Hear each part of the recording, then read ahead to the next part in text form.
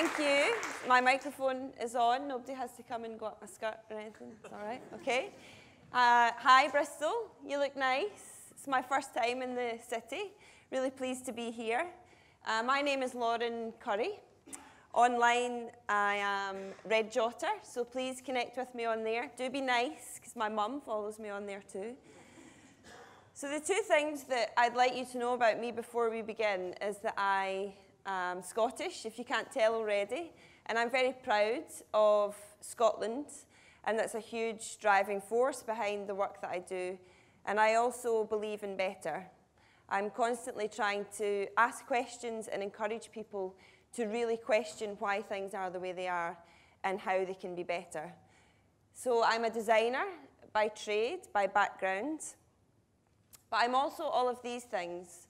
And I think when I come to events that are design focused, lots of different design disciplines in the room, I always try and make it as clear as possible how much better things get when we stop trying to put each other in boxes and we stop trying to label each other on graphics, UX, UI, product, all the myriad of different disciplines that make up really being creative, because at its core, we're about change. We're about being able to be what our clients need or be what the people we're trying to solve problems for need. So when we stop trying to label each other and stop trying to put things into neat boxes, we start to realize that design is actually changing very fast in lots of exciting ways, and I'm going to talk to you about that today. And also why I think that we're all guilty by association and what the word design means to the non-believers and the non-designers of the world, and what all that means and what we should do next. So the first place that design is really changing is in technology. So as we all know, design is no longer about what things look like. It's about how products and services and really complicated systems work as part of wider communities and ecosystems. It's a game changer in Silicon Valley. I think we've seen several design companies over the past few years, billion-dollar companies started by designers. And that's a new phenomenon. It's a new thing. And I think it's very exciting and also a huge message to all of us that other disciplines are really starting to take us seriously. Which means the business world all want a part of us as well. So we can see design agencies all over the world being acquired by huge management consultancies. Design is now very clearly a key path to business success. It's no longer an afterthought. And I think that's because design is about empathy. At its core, it's about people and why people act the way they act and why they need the things that they need. And that means that governments are also cottoning on to this notion of how powerful design is. And this is the bit that excites me the most. There are governments all over the world, Singapore, Australia, here in the UK, the Government Digital Service Team are transforming how government do what they do. And they speak really publicly and honestly about this is not about websites, it's not about apps, it's not about making things shiny or sexy.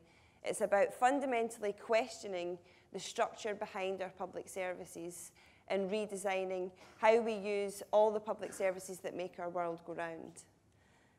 And that means that as a community, as people who proudly call ourselves designers, we have more influence than we've ever had before, which is such an exciting time. And it's really interesting and I think very timely, because there's a lot of shit out there. A lot of really, really broken stuff that is causing harm and pain beyond anything that anybody in this room, in our lovely art centre with our lovely tea and coffee, ever experienced. So this is the UX of how to apply for food stamps when you're homeless and you live in California. You know when you're being designed against. It happens to all of us all day, every day. On another level, this has been interrupting me for 2,384 hours, and it's really starting to piss me off. And there is a design team somewhere who's responsible for that.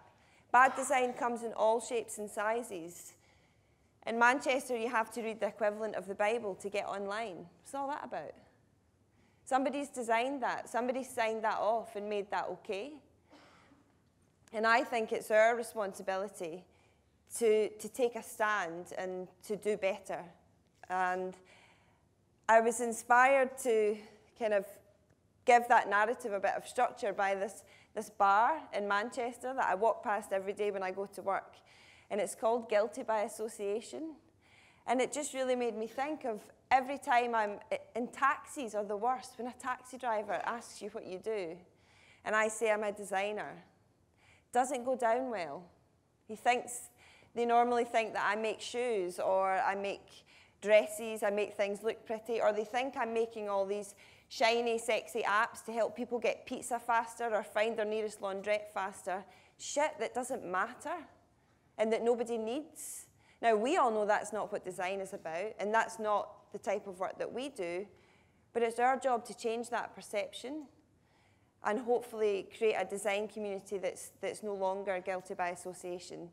And that has been inspired for me from a real passion for Scotland, and since a really young age being very determined and focused on how can I do good for my town, for my community, for my country. How can I use creativity and design and all the skills that we all have in this room to make things better? So I wanted to be a product designer. I wanted to be the next James Dyson. I was going to make a thing, and it was going to make me really rich and change lots of lives. And I went to university and realized that the world doesn't actually need more products. What the world needs is people who can think in systems, and people who can design services and experiences end to end. And I discovered this thing called service design and realized that that's what I wanted to do. I wanted to use design to make services better, public services that help all of us get what we need in the times that we need them. So I looked around after graduation and realized that there wasn't really any design agency in Scotland who was doing that. So I teamed up with my business partner, Sarah Drummond, and together we created Snook. So this was 7 years ago, and Snook was Scotland's first service design for social change agency. And this is our business plan. So we talk a lot about inverting the pyramid, and as Gavin mentioned, all these brilliant people, nurses, doctors, janitors, school teachers, who make our public services go round. They are on the ground delivering great things. They are also acutely aware of why things are broken, and they're full of amazing ideas about how things can be better. But yet you have people at the top of the pyramid, people who control money and have huge power over where resources go, and they don't talk to each other. Now, I don't think design can save the world by any means, but I do think it's one way of flattening that pyramid and making the creation of public services a much more equal playing field. So that's at the core of all our work that we do with public sector clients, from care homes to the NHS, the Scottish Government, councils, charities, using these 4 principles in everything that we do. So I'm going to share with you some projects that I'm really proud of. So our first project was inspired. Sarah's flatmate was burgled and had a really horrible experience, and the police officer wasn't very kind, and she wanted to have some feedback. She wanted to have that conversation. So if you imagine 7 years ago where police didn't use social media, they weren't really online, so this was like very innovative at the time, they tell me. And we built a site, we built a platform where local people, you and I, could go on there and talk to our local police officers, have a human-to-human, one-on-one conversation. And we piloted it up north in Scotland, where there was very little people, never mind any crime. But I made it work. I was out there with my raincoat and my clipboard, talking to people and gathering these stories. And our pilot made the BBC News. And it's not very exciting, it's about parking. But what is exciting is we use design as a tool for democracy. We use design as a tool to show a hugely hierarchical traditional organisation like the police how to talk to their communities better. And that chief constables laughed me out the room and reminded me that they were quite comfortable giving their officers guns, but they would not be getting a Twitter account.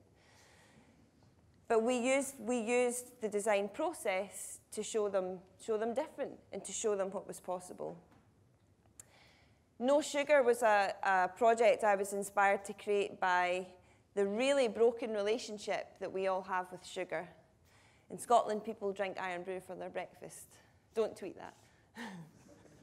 But it's true, right? We have no idea of the sugar we're consuming. Jamie Oliver has recently brought that to our TV channels, and it's great. And I really think we need to do something about it. So I had an idea of creating a shop on the high street. Our high streets are full of empty spaces. Why don't we create a shop where you can go in there and talk to a sugar expert about how to live a low-sugar lifestyle? You can buy products that will help you do that, and you'll be able to get to grips with the sugar that you're consuming and the effect it's having on you. So as you do, I went out to Sauchiehall Street in Glasgow with a big sign and asked the good people of Glasgow, would you shop in a shop like this? And we gave everybody a sugar cube, and they had to put their cubes in the yes jar or the no jar. And like 95% of people we talked to said yes. And one person tried to eat the cube, and that was weird. But we decided there was a need for it, and we wanted to try it. So we won some money to prototype it, and we hired an empty BHS in a shopping centre in Dundee, and we started to prototype, sketch and visualise. What would this shop be? What would it feel like? What would the experience be of coming in the door, and how would my mindset and my attitude towards sugar change as I walked around that space? And with an army of volunteers, we opened the shop for 2 days, and I'm going to show you a short video of what happened over those 2 days.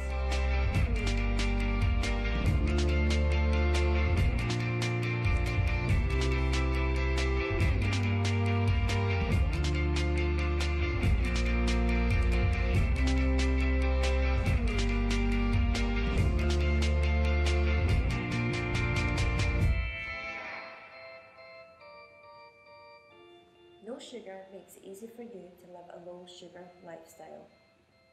For 2 days only, on the 8th and 9th of August, the No Sugar shop opened to test an idea that has the potential to change our nation's relationship with sugar.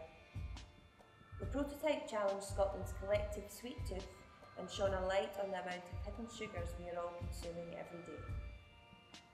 We invited you to try our new products and services and give us feedback. A phenomenal number of Dundonians had seriously underestimated their sugar intake, and we're really keen to fix it. Hundreds of you pinned your profile to the No Sugar scale, talking to us about your relationship with the sweet stuff. You took No Sugar challenges in the hundreds, and you spent time with our No Sugar expert asking more specific questions about your diet.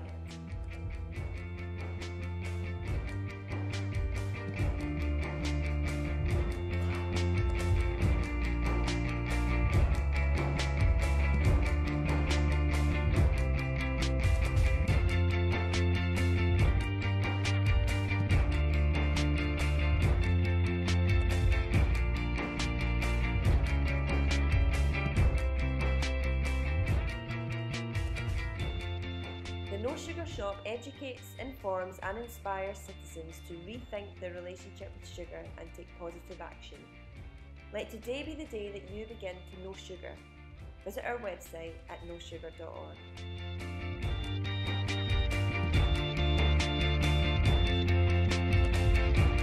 Example of prototyping. And what happens when you take prototyping off screens and off paper and you actually build a physical environment to test something. And it went well, it went really well. So now we are looking for sponsorship and funding. If you'd like a No Sugar shop in Bristol, do come and talk to me about that. But the main message of feedback we got from people was that they just felt really safe and they felt really comfortable to ask questions that they'd always been afraid to ask. And I think design is so often about really simple, honest human conversation and communication. And it was that notion that also was the inspiration behind Dearest Scotland. This was a project that we created, again, thinking about Gavin's message of if something's pissing you off, try and fix it. We were really frustrated around the conversation, debate when Scotland was deciding to become independent or not. There was such a huge energy on the ground that just wasn't being reflected in our media. So we decided to do something really, really simple. Paper and pen, we asked the people of Scotland to write a letter. Really normal, traditional, simple letter to the future of Scotland. Not about politics, about your dreams and hopes and ambitions. And we crafted that template and we put it out there. Letters started coming in. We travelled up and down the country, talking to people about the letters, and we used our design skills to create artifacts, to create objects, to help people open up and feel safe to tell those stories. And the stories made us laugh and cry. We had stories from a 5-year-old, 95-year-olds, really amazing stuff. But the day that it really came to a head for me was one of our local MSPs put Dear Scotland forward in Parliament as a motion. And that gets streamed live on the internet. So all of our team are huddled around this screen, watching politicians from very different opposing parties stand up in the heart of government and read letters written from the heart that weren't about, as I said, not about politics, not about strong opposing views. They were about human stuff, families, friends, wishes, dreams, fears, failure. And it was such a powerful moment, and we decided that we need to do something with this. We need to try and spread it further. So we launched a Kickstarter campaign so that we could turn all the letters into a book. And huge thank you to all the people who backed this and the brilliant team at Snook, Kat Cochran and Sarah Drummond who made this happen. And now you can get these books in Waterstones. How cool is that? But you also have people very senior in government who are talking publicly about what this initiative brought for them. They're realizing that design is now, it's not about how things look, it's not about pretty things, it's about problem solving, and it's about democracy, and it's about bringing communities together to work on things that they care about. And so much so they asked us to create an exhibition in the Parliament. And this is the space where MPs walk through every day, where they go into meetings and sit round tables and make hugely important decisions about the future of our country. And now they're doing that surrounded in voices of real people and real families, which makes me super proud. And one of my heroes, Nicola Sturgeon, has got her own copy. Excellent. But this is about what happens when you open it up, what happens when you give your design process away.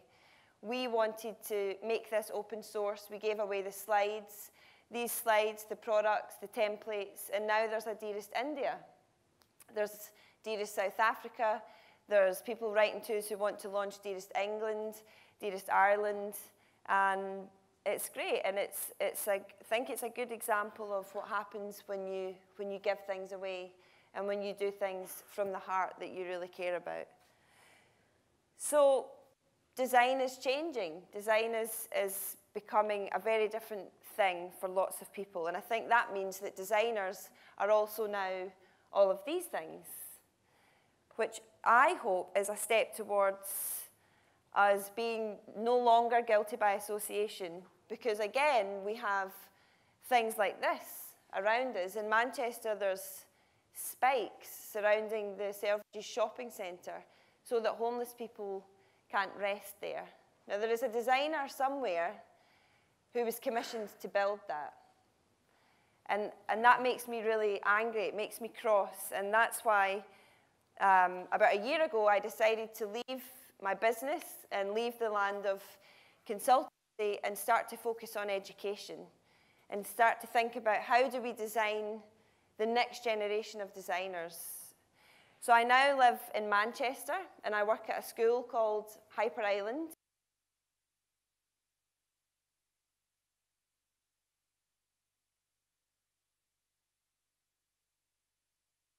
Newest technology around at the time, CD-ROMs, and they were really frustrated that they couldn't find people to hire. They could see this huge gap between industry and education.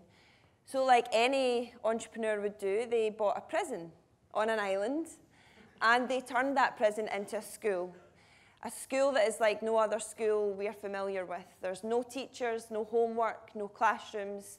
The learning responsibility is on the learner, and all the content that you get taught is delivered by practitioners and people from industry.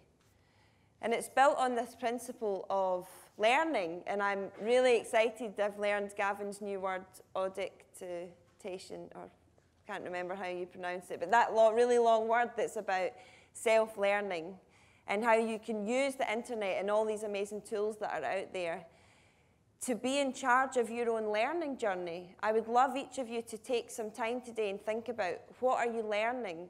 Who are you being taught by? Who are you teaching? What's the culture of learning you're building in your teams and in your organizations? Because nobody else will do that for you. So for the past year, I've been working with these remarkable individuals from all over the world to run a master's program in experience design. And a huge part of what we do is get to know ourselves. And this really builds on the great stuff that Jason shared this morning on how you start to understand what you're good at, what you're bad at. What does it feel like to work with me? You're only going to find that out by asking your teammates and asking for feedback. We spend all our time in teams of people who are very different from ourselves, and at the same time, really honing in on that craft of how you design for emotion, how you design for the human condition. So they work on some brilliant projects with live clients. This team were asking themselves, how might we make it easier for parents and children to play together?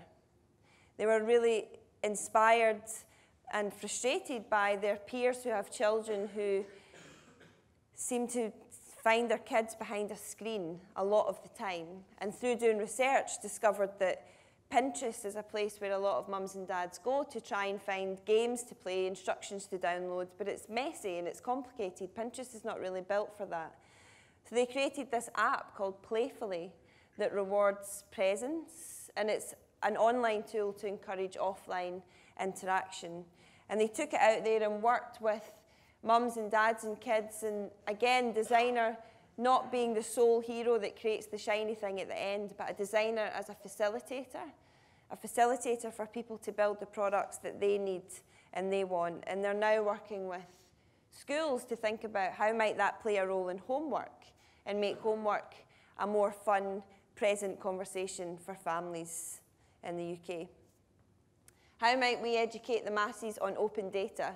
So I don't know about you, but I certainly feel there's a lot of talk about data a lot of the time, and I still don't really understand what it means a lot of the time. It's quite difficult to get my head around.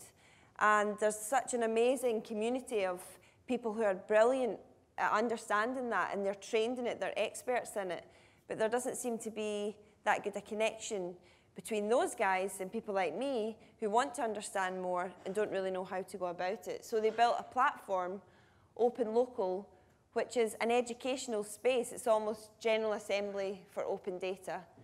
And you can go on there and find a data buddy, which means you become friends with an expert, and it's okay to ask them questions that you would feel silly to ask on Twitter or on a public space.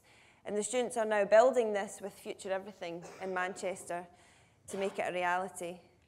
To things like, how might we make it easy to live on Mars? And why not? Because it's a designer's job to design for the future and to think about what life is going to be like and how we can use what we can create to make those conditions better.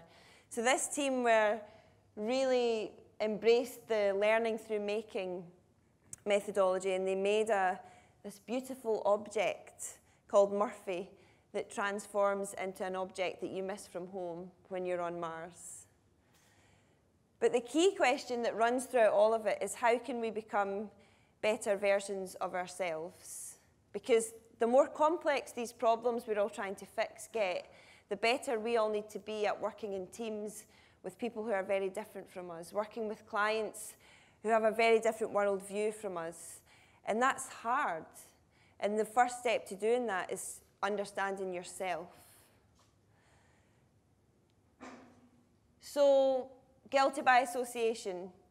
How do we get rid of that myth, this perception that the world has on designers? And how do we bring along, I know a lot of designers who are stuck in jobs where they feel like they're just building stuff for the sake of it and building things that people don't necessarily want or need, or they're not really solving a problem that matters.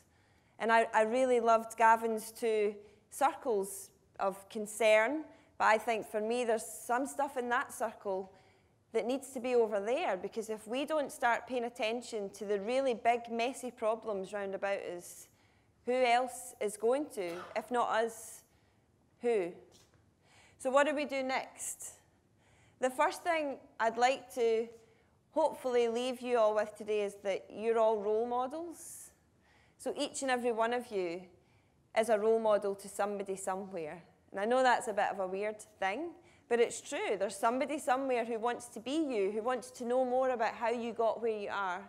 And they can only be you if they can see you. So put yourself out there, be accessible, be findable, and help the next generation and people round about you who want to learn how to find you. And write more. So I get really frustrated that the design section in all our newspapers is still full of cushions and curtains and gadgets. That's not what we're doing. But that's our responsibility. We need to get better at writing really compelling stories so that this type of design reaches the headlines. And you do that by showing your work, showing your process. I don't know about you guys, but I'm really bored of lattes and sunsets and selfies and a big part of what takes up those show reels, when I know that there's people working on amazing things and they've got journals and sketchbooks and minds full of really juicy, exciting stuff. But we need to open that up and let people see it, because that's what attracts other people who are excited about the same things that you are. And if we all try and think much bigger, think beyond the screen or the pixel or the button or the product that we're crafting, and think about the wider system that fits into and what we can all do to help join the dots more. And don't complain about things, fix them. So I have a bit of a rule for myself that if I complain about something a lot, I have to try and fix it. I get really frustrated that a lot of the conferences I go to like this, there's no women on stage. And today I'm the only woman on stage, and that makes me sad. So what is that? How can we all work together to fix that and make that doesn't happen in future? So how can we be no longer guilty by association? Can we do all these things so that actually we are the designers that we are, and we can do much better work solving problems that really matter, and take the brilliant skills and crafts that we have and attack things that we really care about? So I hope that you've been inspired to rethink the things that you're working on and the types of problems that you're solving. If you would like, you can tweet me telling me the thing that you're going to do next to help our community no longer be guilty by association. There's quite a few people all over the world kind of joining in this hashtag, so it's quite fun to have that conversation. And I'm just going to end with, last week I went to a house in London that was full of girls kind of 10 to 17 years old who are building digital products. And I was running a session with them around thinking about their future and what they wanted to do next. And this girl said, well, I've always wanted to change the world for the better, but now that I'm 12, that's what's definitely happening. And I just thought it was brilliant, and I hope you like it too. So thank you very much for listening. I'd love to continue the conversation, and you still look lovely.